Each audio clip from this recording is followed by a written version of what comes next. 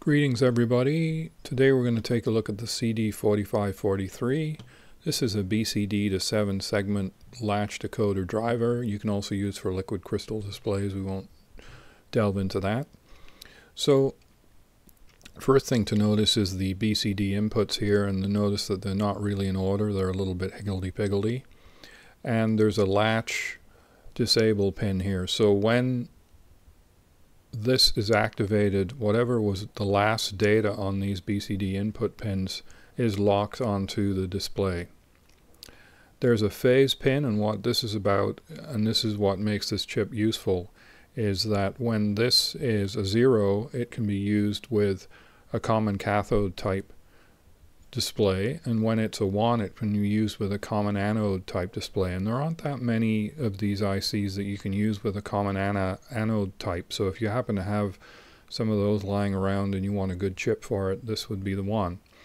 There's also a blanking pin which completely blanks the display when it's activated. And I should note also that if you put an illegal entry onto these pins, so let's say for example you activated the 8 and the 4 for 12, then it would blank the display also, because this is only good from 0 to 9. Okay, so that's the overview of the spec and the chip pinout. Let's move on.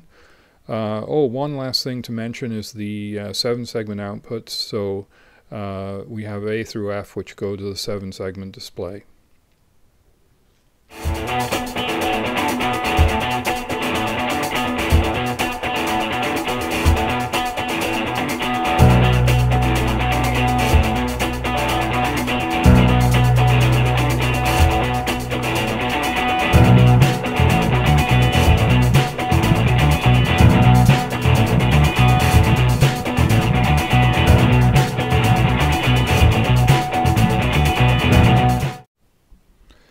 Let's take a quick look at the circuit diagram.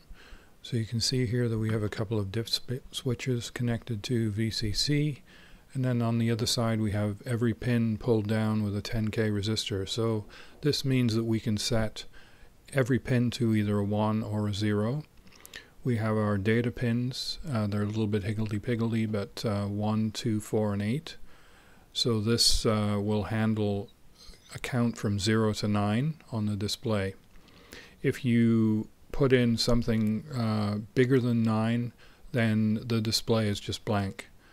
And the next pin that we want to talk about is the latch pin. So when this pin is high, the latch feature is off, and the display will just change as we change the data in. And if we pull this pin low, then it freezes the display. So whatever was last on these pins is locked onto the display. The phase pin is used to switch between a type of common anode or common cathode 7-segment display. In our case, we're going to use a common anode, so we're going to pull this phase pin high, or 1. Then the last thing is the blanking pin. And this pin is usually off, and when it's off it's a low, and if we pull it high it blanks the display. On another quick note, here's the pinout of the display, the 7-segment display.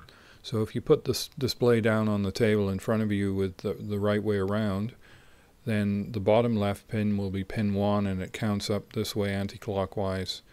And the it's a little bit higgledy-piggledy again, but the different segments are shown here with the pin numbers.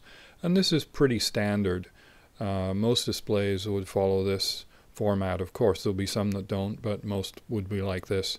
And notice that pins 3 and pin 8 are the V+ or VCC+, because this is going to be a common anode type display that we're going to use for this project.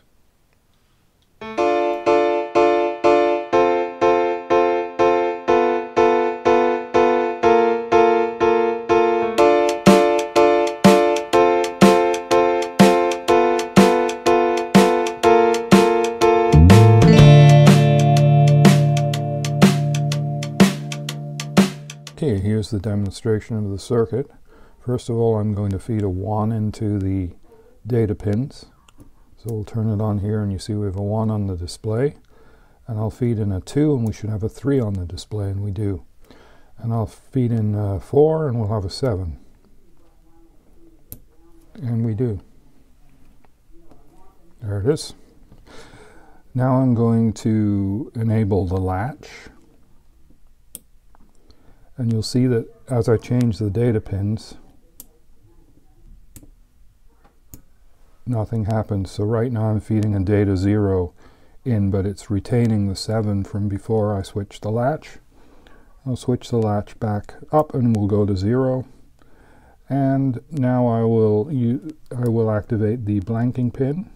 You can see the display. Sorry, that's the phase pin. I'll activate the blanking pin, and the display will go blank. I'll turn that off, and I'll feed in a 1 and a 4, and we'll have a 5. Now, if I feed in an illegal number, so now I'm going to feed in a data on the 8 pin. It's too much. We're going to have 5 plus 8, which is more than 9. It's an illegal entry, so you'll see that the display blanks. And there it is, it's blank. Okay, that's it for the demo. Thanks for watching, and we'll see you next time.